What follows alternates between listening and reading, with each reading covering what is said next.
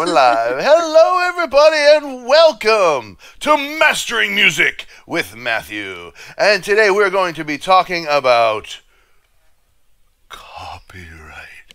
Bogus copyright claims on my video. Oh no! And I have with me two very awesome special guests.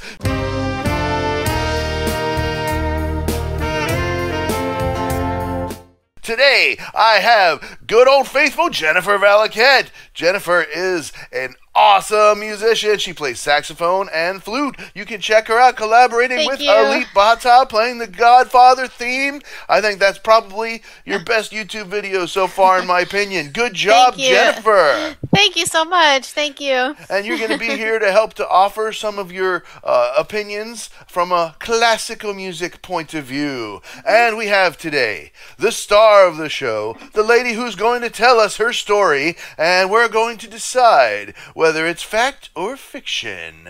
Nathara! Hello, how you doing? You just thumbs down me? No, the copyright. The copyright. To you. She's down here. I was wondering that too. I was like, what are you doing? I do that all the time. I'm sorry. He points. I won't do my thumb. I'll point with my fingers. Yeah, point with your finger. That looks better. I'll do the Disney point. I was wondering that too. Down here. I was like, are you thumb downing the copyrights or?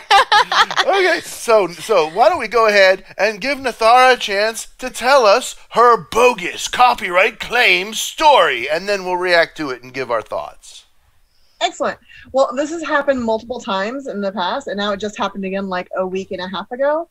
But so I'm a belly dancer, and so I, dance to music, obviously. And it keeps happening where some distributor bot will claim one of the songs that I'm dancing to as a copyright claim, which is fine. Copyrighted music is important too, but it will be the wrong song and the wrong artist and the wrong distributor. And that's what ticks me off. Like, if you're the actual artist claiming copyright on my channel, like, that's fine. Get your goods, like, get your props, get your money. But if it's not your song, you should not be doing that. That's theft on multiple levels. And the crazy thing to me is that these videos are unlisted. Like, they're my private videos that I only put out when I'm like booking gigs again or teaching classes or whatever. So for now, like, at the moment they claim this most recent one, they're hidden from public. They're not private, they're just unlisted, so I can still send them out privately if I want. But like, they're 2.5-year-old videos that are unlisted on an unmonetized channel, and they're doing bogus copyright claims. It's just the escalation of offense to me. And like I said, I have no problem with the legit artists grabbing their copyright and getting themselves out there. On all my videos, I always put in who the artist is and the song I'm dancing to. So it's not like it's going to bother me for them to be like, yes, that's me. But if somebody else claims somebody else's song, then I get mad.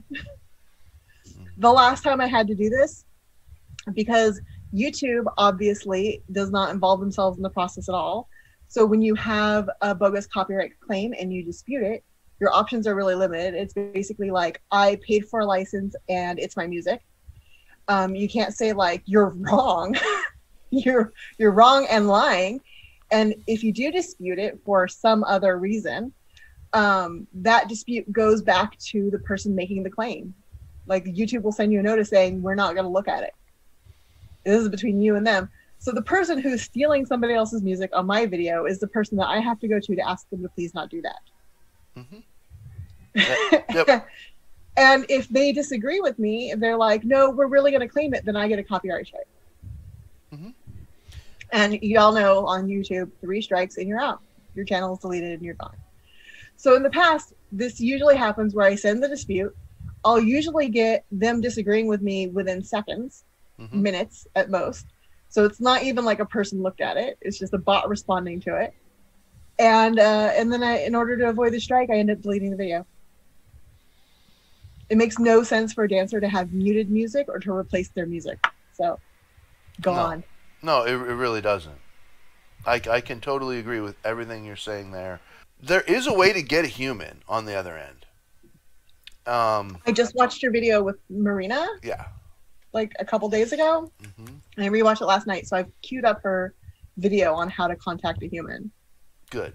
That's what I was going to recommend because I don't remember exactly what she said. But I remember I interviewed her, and I remember she said it.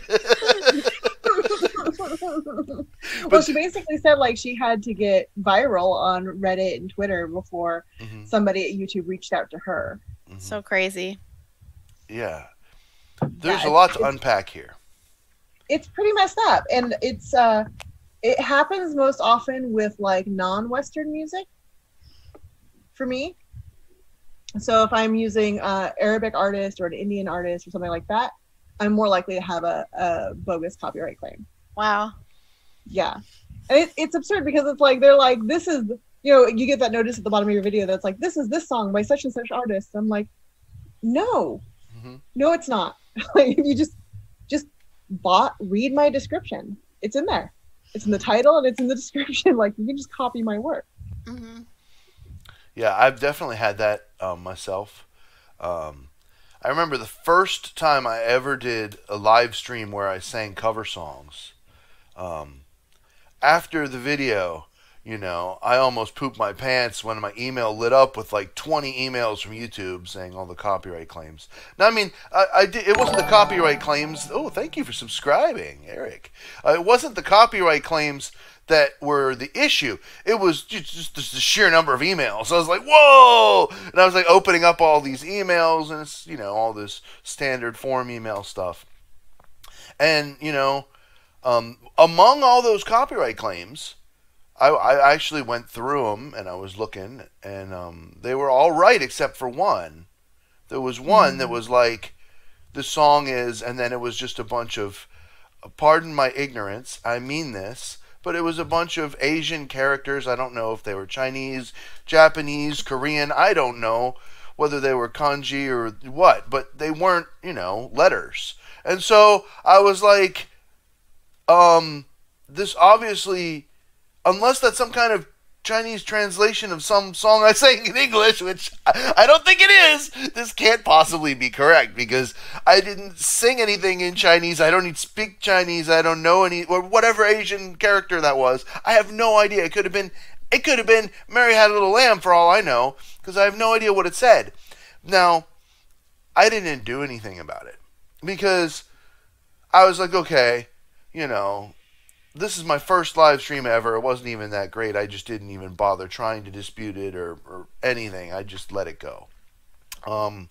Because it wasn't that important.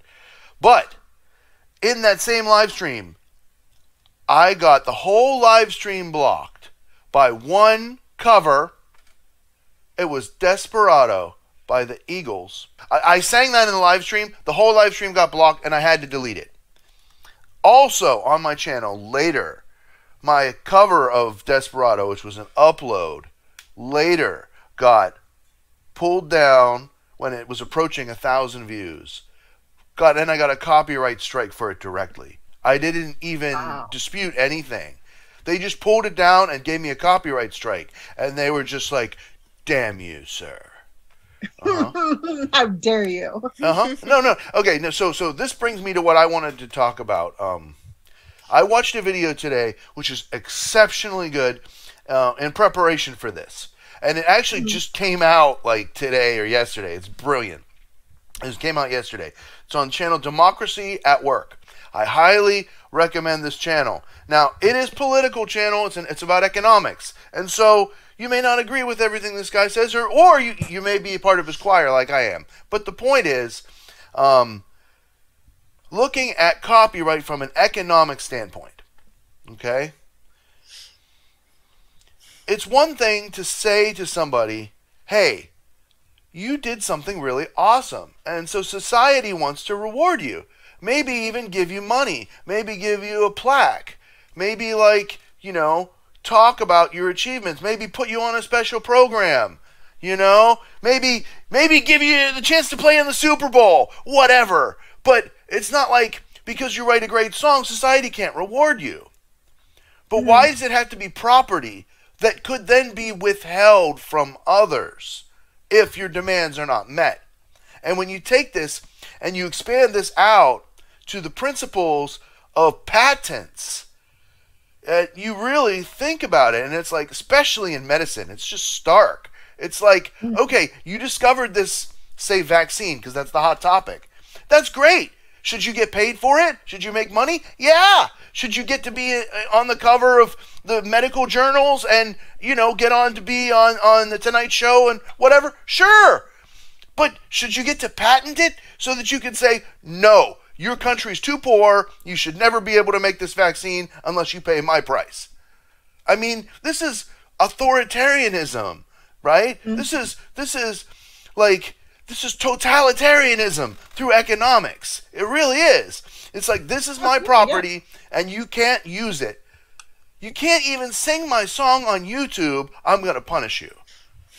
Well, the fun part is when you extrapolate those copyrights and patents through like other sectors as well. Mm-hmm. And it's a huge issue, like in the technology sector, because those patents are just very vague. Mm-hmm. So you can't do something like a 4-chamber electric battery for a car because someone patented it. Like, you're not even using their design. You're using like a completely different method of electricity harnessing in order to create your battery. It's just like technically still a battery, but someone patented it before like we realized there were varieties and things. And so like, oh, well, you just can't do it. Mm-hmm. And so like in the early days, Apple and of course IBM like worked the crap out of those patents, you know? And so like now we're seeing like Tesla do the same thing. And it's just like, okay, I guess we're just going to block off the entire sector of like motorized scooters or something because someone has a vague patent. Mm-hmm. And the point that you said about the accuser being the initial arbitrator is the most offensive part, because you can get a person from YouTube to talk to. You can get around them. It's not easy. But, I mean, it just doesn't make any logical sense to me at all. It's like, you know, how could your accuser be the one trying you? Like, exactly. They have a conflict of interest. It's that simple. And they have no incentive to be honest. Exactly. Right. There's no reason except for like personal integrity, and like we know production companies aren't like that. Mm-hmm. You know, so I'm like, you're wrong about this claim, and they're like, nah. Well, one thing that's going to happen, and I'm not a prophet, I'm a YouTuber, is YouTube sent out an email a couple of months ago, not even, and it was June 1st, this policy changed. So that might be explaining the timing of this. YouTube now has the right to monetize everything. You agreed to it by using YouTube in your terms of service now. They updated it that says that you don't have to be monetized for them to put ads on your video. They can put ads on your unlisted video or your private video or whatever. They can put ads on whatever they want. And if you're not monetized and part of their ad program, well, then they're just going to deal with the money, and you're just going to have ads on your video. So that is increasing the copyright claims. That's increasing these bots. And, you know, they have all the incentive in the world to make claims, because then they're going to just start. It's like Superman 3. You ever see Superman 3? Oh, it's been a while. Yeah. Or Office Space. It's the same plot. Yeah. Same plot. Yeah. Right? The guy in Superman 3 was like, hey, all these checks, man, it always says that it pays you this much and then 99 hundredths of a penny. What happens to that hundredth of a penny, man? Right? And then he like made some kind of computer program that funneled all those hundredths of pennies into his account, and then he was instantly rich. You know? Yeah, exactly. And it's so frustrating. Like, I'm starting to get really bitter about the whole like content creator thing. Like, that's not what I do. I don't create content for a platform. I'm an artist doing art. You know, it's not the same thing. And the fact that like all these platforms like TikTok and Instagram and YouTube have just decided to profit off everyone without sharing any of those profits as much as they can. Like, I was so close to being monetized a couple years ago when they changed their requirements. And I was like, All right, so it'll be another couple years before I can even like think about that again. I was like, I don't know, a couple weeks away when they changed. Oh, the I setting. can beat you. Like, I can beat you at I was that. like, oh no. I actually was monetized. I Oh, did actually you get was unmonetized? monetized, and then they changed it, and then they demonetized me. Mm-hmm. This is so rude. I had made, It really is. I had made like 37 cents or something. but that's, you know, just the beginning. It was just the beginning. The good Yeah. Hey, thank you for subscribing. Hey, you were just talking about them. The IBM channel just subscribed. Oh. For real, or is it a bot? Hey, maybe IBM wants to know what we're talking about. I don't know, but hey, I'll take the subscription. Bought Cool. it. How do you see that? I don't. For when YouTube changes them again. Oh, I'm sorry. What was the question? I was saying we need those numbers for when YouTube changes the requirements again. Yeah. Well, you know, I'm pretty much, you know, I mean, I'll take what I can get for the YouTube ads, but I'm not really, you know, dude, I get about 15 cents on the dollar for whatever YouTube takes in. That's not even a good gratuity. And it's because of copyright. Now, granted, the bulk of the videos that I upload are reaction videos, and so I expect a lot of money to go out in copyright. And another bulk of the videos that I do are cover songs, and so I expect the bulk of that money to go out, you know. But then I do have times where, you know, I have blocks, and the blocks are the worst. That goes back to what I was saying this copyright video that Richard Wolff put out on Democracy at Work, right? It's like, you know, my ability to do one step more than take the money. My ability to say, no, shut that down. You know, with or without a strike, the strike adds insult to injury. But, you know, it's like, and then there's automatic claims, and then there's manual claims too. And if you get big enough on YouTube, they start to watch your channel for manual claims. People will sit there and watch your video and click the button. Yeah, and that's like, I'm pretty lucky that, you know, my videos don't do anything. Like, so they're unlisted, so nobody sees them unless I intentionally send them to them. But so you're using YouTube more as a portfolio or a cloud to store your stuff. Yeah, like a resume, you know. But yeah, it's so frustrating. And the blocks, like, it's fine if it's like blocked in one place. For me, like, you blocked it in, I don't know, Kazakhstan or something. Like, that's fine. It's one country. I get copyright is weird. Country to country, like, international copyright law is a mess. And it's terrible and horrible, and you have distributing, like, it's just a complicated, horrible thing that we should probably figure out because it's like 2021.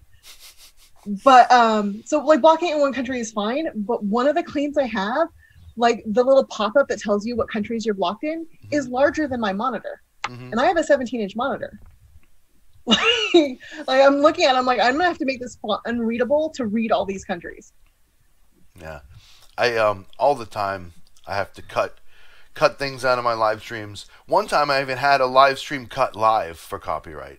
They just cut. I was streaming a reaction and they just cut it live. So, I mean, you know, that can even happen. It is what it is. It's just, you know, there's just too much economic power consolidated, and, you know, the pandemic has just made it much worse. Yeah, I get, you know, if I get a video with 10,000 views, I get like $1.50. Yeah, I have no idea how people are like making a sustainable living off that. Like, that's insane numbers. Yeah. I don't think you can, really. You're supposed to get more like $10 to $15, you see? But then by the time everybody else takes their cut, you know what I mean? Yeah. Yeah, that's how much they love their content creators. Good job making money for them. Right? Yep, that's true. That's true. But, you know, at this point, I'm not doing it, you know, for money. I'm doing it, you know, for a platform, you know, for something to do. And, you know, honestly, it's a way for me to, you know, teach and help people, you know, remotely, and get people aware of what I'm doing. So that's the biggest thing, you know. And YouTube used to be just the coolest thing, man. It really used to. It did. Yeah. It's just it's just gotten too big, you know. As far as money, you know. Yeah, absolutely. I mean, it used to be like a really weird place. Just like full of creativity. It was easy to find. Thank you for subscribing, Hamsa. Sorry. It was easy to find other artists instead of just like commercial corporations riffing off other people's work. By riffing, I mean stealing. But just on the legal side of that. And now it's just kind of like become a marketplace. The only way to like share your stuff or get eyeballs on it is to like spam your social medias and have all your friends share and blah blah blah, or like collaborate as much as possible so you can get like the big names coming and bringing their audiences. Like if you're a small time artist, it is hard to get eyeballs. Well, and like I've had my channel going for 10 years now, like a whole 10 years. This is my 10th anniversary. And that's awesome. I'm not monetized. Like I'm clearly not doing it for money. I'm doing it because I'm a sucker, maybe. But it's so frustrating, like knowing that YouTube is making money off me for 10 years. And like as much as I love Vimeo, if I send people a Vimeo link, they're like, is that a porn site? Am I gonna get a virus? Is that fake? And I'm like, I sent it to you. There's a paragraph explaining to you what I'm sending to you right now. And I say, here's a link on Vimeo. I'm not being a bot. I haven't been hacked. Like, it's clearly me, and I'm a bit of a tech nerd. So like, if I send you a link, you can pretty much trust it. Yeah. But oh my gosh, yeah. So using another platform is just not the thing. I don't know if you guys saw, but like, there's a bunch of Black creators on TikTok that are like doing a mini strike right now. No. That white TikTokers will steal their choreographed dances to big songs and then like get all the money and credit and rep for it because they don't credit the original choreographer. And because the music industry is relying on TikTok now to get their big summer hits out. Wow. Like, you're not going to be a top 10, pop hit anymore unless you have a TikTok thing going on. That's crazy too. Do those creators get money? No. They don't even get credit. So like the way corporations are really taking advantage of creators and artists is some bullshit. As far as the whole copyright claims thing goes, it's probably just going to keep getting worse because, with YouTube allowing these companies to be the judge, they're just going to keep making claims. And like we did the video with Marina, specifically, they keyed in somehow the song Moonlight Sonata note for note exactly, and then retitled it as a copyrighted thing, Wicca Moonlight. That's how they do it. Because of Mickey Mouse, nothing that's copyrighted will ever be let loose, ever, because they will never let the Disney characters loose, because if they did, I could open my own Portland Disneyland, and they won't have that. You have to have the lock on all that forever. And so every time Walt Disney's death extends long enough, right? Oh, it's going to expire. They just lobby and then they get it extended. And so not only do we have a forever copyright that'll never become public domain, but we also have this system is going back and trying to eat our classics that are public domain at the same time. Mm-hmm. Absolutely.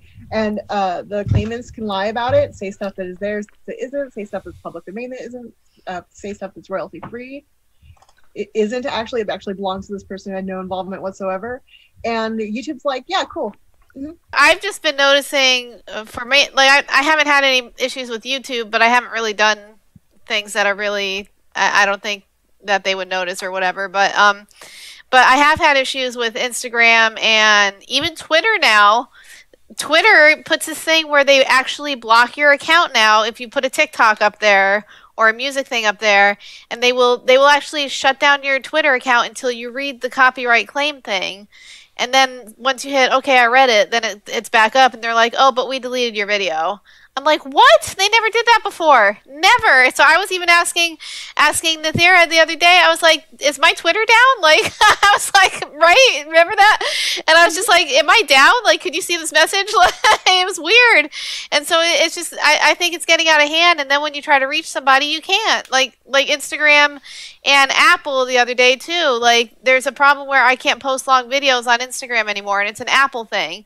Apple says, well, contact the distributor because that's the only way to do it. And I'm like, Apple, do you understand what I'm saying? They do not get back to you. And then Apple just ignores me. So it's like, great.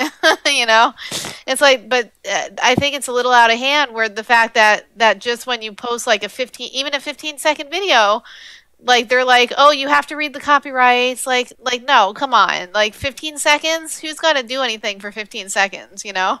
Like it's crazy. Right, and like the way the copyright system works, if and the way they've worked it out for tech companies is that if you take content from TikTok and share it onto Twitter, ultimately, if anything illegal is done, that comes back on TikTok. So like Twitter's not even going to be affected if you're violating copyright on TikTok. Right. I would like to see the law be redone in a way where it's like a middle ground. Like you can't do nothing, but you can't keep doing what you're doing either. Like I think that copyright needs to like be redetermined in a way that is sort of a compromised position, a middle path, a middle ground position between all and nothing. Because right now we're at all. Yeah. And we definitely don't want nothing. And what that would look like might be a little bit complicated, and of course it would take some hashing out and some debate, but yeah, it's gonna take us getting, you know, the corpses out of power, you know. I think first of all, corpses. Oh, sorry. I was going to say, I think first of all, what they need is to at least have a person you can talk to about something.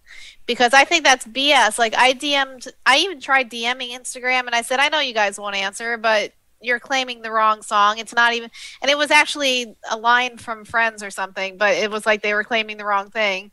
And I'm like, it's 15 seconds. You know, what happened to the 15-second rule? And like, I tried saying stuff to them, and of course, it's been like a week and nothing. So it's like, and I tell them it's really frustrating that you can't, and you can tell it's a bot because they don't even reply. So it's like, I think they need someone to reply to, even if they hire just one person. You know, it's like hire one person so that their customers are satisfied. You know. That's my little rant. Sorry. Well, I mean, so very badly in this country. Like, aren't they supposed to be job creators? But they're going to this pathway to like automate everything. And the internet companies, the social media companies, also lobbied in court several years ago, saying that they weren't responsible for the user's content. Mm-hmm. So if you violate someone's copyright on YouTube, they can't sue YouTube. They have to sue you personally. Yeah, they have this like, cake and eat it too thing. So much? Like, are they a publisher or not? Because to censor, right, then you're a publisher. But if you're a public board, then you can't censor. If you can censor, you're taking on responsibility now because you're choosing what stays and what goes. So you are liable. But if you can't censor, if you're just a message board and anybody can put whatever they want with freedom of speech, then you're not liable. They're trying to have their cake and eat it too. Exactly. And it's especially shady when they're like shutting down some content and not other content that is actually super blatantly illegal and corrupt. You know, so like, I don't know, medical misinformation does really good on YouTube. So, you know, but like creators can't use 3 notes that might sound similar to another song. Oh yeah, and it gets worse when you get to 1 million views. Whenever you have any video, if it reaches that monumental moment of 1 million views, it gets scrutinized for copyright with that 3 note thing. Yeah. So it's like what, 3 note? What? Right, yeah. Thank you for subscribing. Okay, so wearethehits.com. It's this website that is supposed to help you to be able to collect money from singing cover songs. So after the whole Desperado debacle, I joined this website thinking it was going to be a way to help me to eventually get some money. Well, all it was a way for me to have a horrible problem because I uploaded a bunch of videos to it, and then uploaded them to YouTube, followed their process exactly. And then there was this one video that had this end clip where I was doing exactly what you were saying. Thank you for watching my video, and please subscribe. And I literally used that same clip on like 100 videos at the end. So what they did was they started giving me copyright claims on videos saying it was the Bryan Adams cover of Everything I Do For You, when it was some completely totally different video. And then I look into it, and what they were saying was that cover song was literally the end clip of me talking. And so I tried to like talk to them, and I was like, hey, you're doing this wrong. And they're like, no, we're not. We're doing it right. And I'm like, no, dude, let me explain. And I wrote like a fucking page. And then like, no. You misunderstand. Our claims processing is working properly. So what that means is that, you know, whenever you upload something to them, that all of that is theirs, even your talking. And so then they're like vulturing for my talking because I didn't want to like. And so since that moment, I have never done that. I always just do my talking live, fresh every time, so that never happens again. Absolutely, it's terrible. And like, if the audio is similar enough to other creators too, like you're uploading, you know, please like and subscribe, whatever, like is gonna hit all those other creators as well. Yeah. One distributor is gonna run their bot, and so if I do like the same, you know, spiel at the end in kind of a similar cadence, then I'm gonna get a claim against me over your video having the same like YouTube like and subscribe spiel at the end. It's the whole thing is just ridiculous. It's crazy. Yeah. Yeah, it's gotten out of hand. It really has. Especially with the whole streaming and everything. Like think about it. Like you make a song, and then you send it to your distributor, who sends it to all these places, and they're supposed to protect you. And they're supposed to collect money for you, right? But like, what was it? Lady Gaga, in her biggest year, got like a $900 paycheck from Spotify for the year. Mm-hmm. I mean, what? I would expect Lady Gaga on her biggest year to get $900 a week from Spotify. Like, that would be a pittance. That right? is not enough. But yeah. Right? Yeah. I mean, like, I don't know, but like, I learned when I was younger that my favorite classic rock bands didn't make any money off album sales. Mm-hmm. Only could become profitable by tours and selling tickets to concerts and stuff. And like, I think that's getting more and more real. Mm-hmm. Yeah. You know, like, artists used to get money for their albums, not enough to live on. Mm-hmm. But they used to get something. They could have dinner once a week out. But anymore, it's like, good job, here's 27 cents. Dude, that's insane. My teacher, my saxophone teacher, Randy Lobeck, rest in peace, my brother. He was the saxophone player, the first of a line of saxophone players for Bob Seger and the Silver Bullet Band, and he was the guy who wrote the saxophone part for Turn the Page, right? Iconic sax line, you know, you instantly know it's the song. So he, in essence, wrote the song. Not the whole song, but he should have an equal songwriting credit for that song, because that melody is over 7 notes and it's iconic and it's instantly identifiable. You know what song it is. You hear, you know what it is. That's it. 3 notes, right? He got paid $1,500 a week to do the studio. He was in the studio for 2 weeks, so he got $3,000, I think. That's it.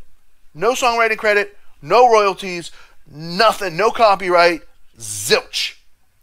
Mm-hmm. That's it. He got his check, and he was on his way. Yep. Yeah, there's an issue where if you are, God, I forgot what the term is, but if you're working a job for someone, and you create something creative, like your job is to do something creative, then because you're doing work for hire. Mm-hmm. So if you're doing it for a company, then they own the copyright for your work. Yep. And tech companies, especially in the gaming community, have stretched that to mean stuff you're doing on your off time. Mm-hmm.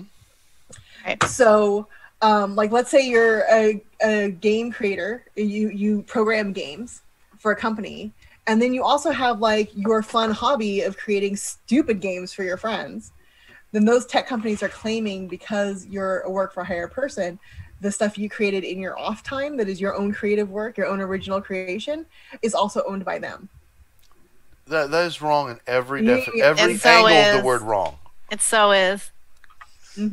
Yeah, because in the photography community, like, we're real careful to not do work for hire. I'm an independent contractor, but I'm not work for hire.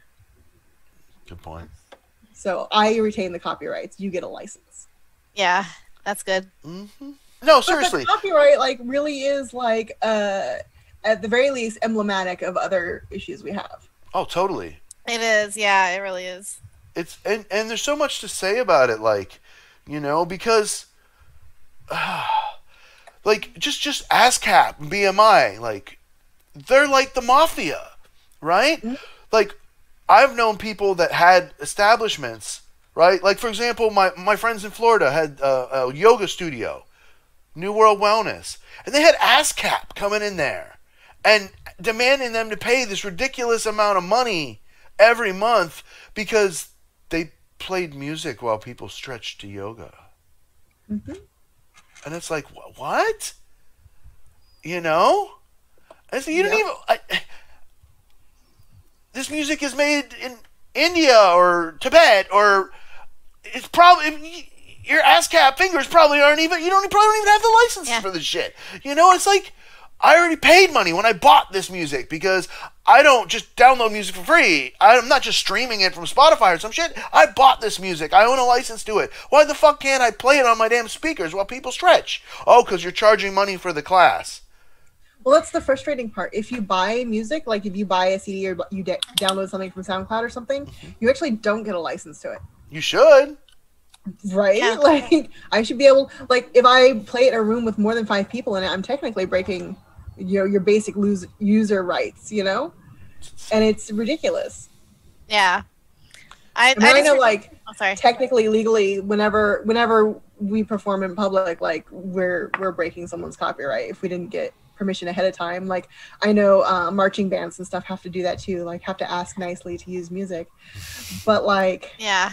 Quick story though, I told this briefly the last time with Marina. I think my marching band, I'm not going to say the name of them or anything, but they tried getting written permission from John Williams himself for Star Wars, and we played Star Wars before. We had permission and everything. He decided not to let anyone do it anymore, and my band director was like, wait a minute, so you understand that some of these bands are doing it illegally and you're not going to say anything, but you're going to say no to us who's trying to pay for the rights. It's so crazy. It's like so crazy. And then it's really frustrating. And there's no, I mean, like, people just do stuff. That's kind of like how most dance companies work. Like, get mad at us. All right, guys, we're going to wrap up this stream today. Thank you guys all so much for being here with me. Thank you, Jennifer. Make sure you go over and subscribe to Jennifer's music page. Thank you so much, Nathara, for coming on and telling your story. It's been great. We really appreciate you. Why don't you tell everybody your channel so everybody can find you? My channel is maybe a little bit weird for your channel, but I have Crow Song Lodge. But I teach like philosophy, spirituality, and witchcraft. Cool. So... yeah. We do a lot of music reactions here at Matthew's Music Lesson Studio, so make sure you subscribe for that. Make sure you guys go over to my Patreon, patreon.com/Matthew's Music Lesson Studio. That's where you can support. I'm putting up weekly bonus content. I'm going to be putting up some more bonus content today. So you can go over and check that out. And of course, my website, MatthewsMusicLessonStudio.com, for your music lessons. You get to record the lessons and keep them. All right, guys, that's good enough. I'll see you all next time on Mastering Music with Matthew.